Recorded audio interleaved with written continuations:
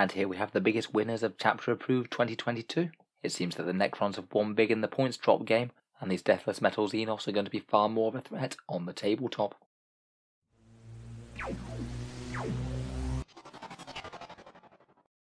Hello and welcome back to Warspecs Tactics, where we've been going through the Chapter Approved 2022 points drops, seeing what's gone up, what's gone down, and what it might mean for the factions going forward.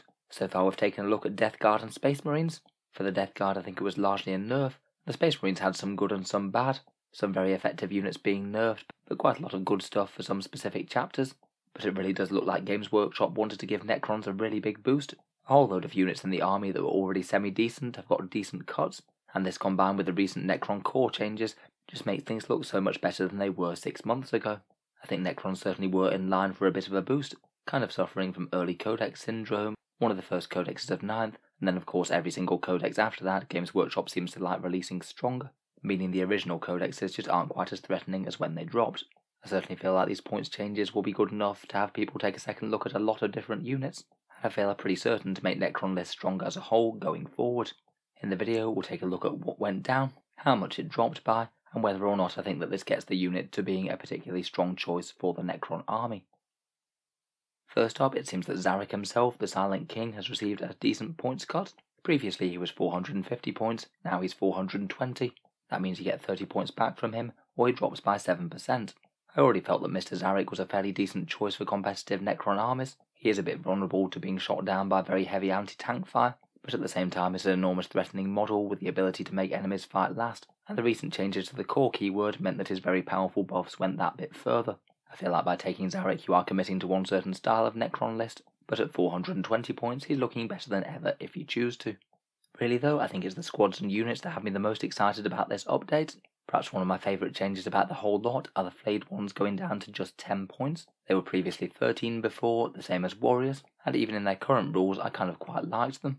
A unit that's just as durable as warriors can also be obsec, and now they're a core unit that can access all sorts of buffs. I remember doing a recent Necron combo video, and a unit of 20 of them can be putting out something like 100 attacks at strength 5 AP -2 hitting on 2s, with just one support character and a couple of command points expended. I think these things genuinely have the damage output to get there. They're already fairly durable, and now they're 3 points less than warriors. I think they're just a spectacular unit. You can either make them just a massive damage brick, or you could just as easily use them as an actions and utility type unit. They get deep strike for free, and they can be a unit that has obsec as well in certain dynasties. For 50 or 60 points for a really tiny unit, I think that's really good. Moving on though, just as impressive I think are the Scorpec Destroyers. Again, already a unit that I'd kind of rate very highly for Necrons. A whole bunch of high AP, high damage attacks on a fairly fast platform, and they can be kind of exceptionally durable as well, having that stratagem for just 1 command point to make them -1 to wounds. They're going down to 30 points from 35, so a pretty whopping 14% point reduction, to the extent where I feel that a unit with that cost is almost mandatory for the Necrons now, even if it's just the one unit to just run up the board and have that -1 to wound stratagem to shield them from harm somewhat. Their damage output is great, and they can take similar buffs to the flayed ones. I think it'd be really hard to go too far wrong with something like a unit of 5 in most Necron lists. Their faster and sneakier partners in crime, the Ophidian Destroyers, have also gone down similarly. Again, they're dropping from 35 to 30 points, so again much stronger in absolute terms, though I still think if you are looking for destroyers with that attack profile, you're probably better off going for the Scorpec Destroyers over the Ophidians. They do have a few advantages, including extra speed and deep strike, but I feel like for Necron melee I'd either go with the Scorpec Destroyers or the flayed ones at the moment. I feel like they'd covered most niches better than the Ophidian Destroyers. It really is a good day to be a Necron Destroyer though, as both flavours of Locust Destroyer also went down by 5 points. The regular Locust Destroyers are now 45, and the Locust Heavies are 55. For the standard Locust, I think it's okay, but I don't think they were all that amazing before, in my opinion. With the buff, of course, they're a lot more usable and do compete better. The guns are quite nice generalist ones, and they can make quite good use of that Destroyer stratagem. However, of the two, I'm far more interested in the Locust Heavy Destroyers myself. I think 55 points is now a really good price tag for that enormous 3d3 damage shot. They were certainly already seeing some play in Necron lists as some fast-moving anti-tank, and now they're a core unit you can do things like resurrect them with Technomancers and give them other buffs like My Will Be Done. Again, I feel like it's very easy just to include a few of them in the list to be an annoying long-range nuisance that can really punch very hard indeed. Overall though, I think it's just excellent news for all of these units. I think flayed ones, Scorpec Destroyers and Locust Destroyers are all going to be really popular going forward. That's not the end of it though, as 7 vehicles have also gone down as well. In general, if you like to smash tanks at long range, it's a good day to be a Necron, as not only have those heavy destroyers improved, but also have the Doomstalker, Doomsday Ark and Doomscythe. The Doomstalker and Doomsday Ark have both gone down 10 points, and the Doomscythe has gone down 20. They all seem like pretty reasonable changes to me, to be honest. I wouldn't exactly say they're the biggest buffs in the world, but they will help out units that already packed a fairly reasonable punch. Out of the 2 ground units with Doomsday weapons, I think I still prefer the Doomsday Ark over the Doomstalker slightly. I feel to compete a bit better, the Doomstalker might have had to go down an extra 5 points perhaps. The extra toughness, ballistic skill and all the Gauss flares I think really still swing it for the Doomsday Ark for me. I feel like the Doomscythe is probably still going to get overlooked in favour of things like Doomsday Ark or Locust Heavy Destroyers too. 20 points really is quite a decent buff, but really not a lot of people were using it before.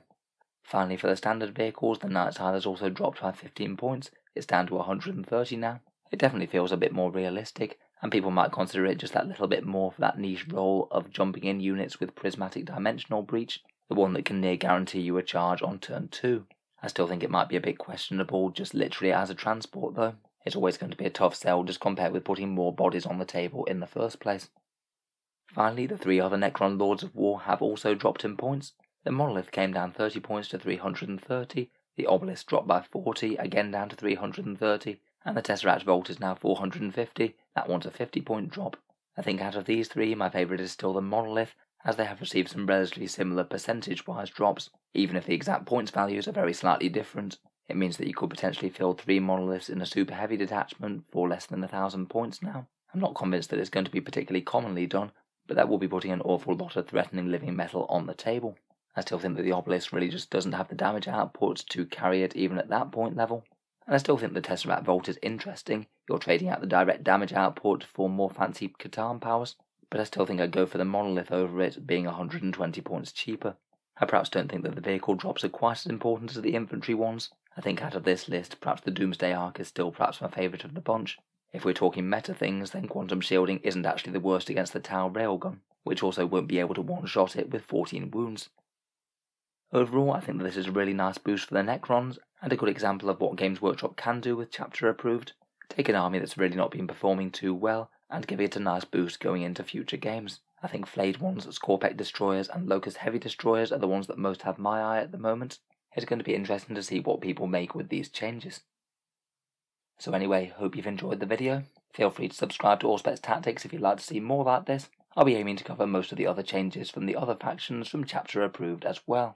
Finally, if you have been enjoying all the content on the channel, I would just like to mention the channel's Patreon page, which is down in the video description.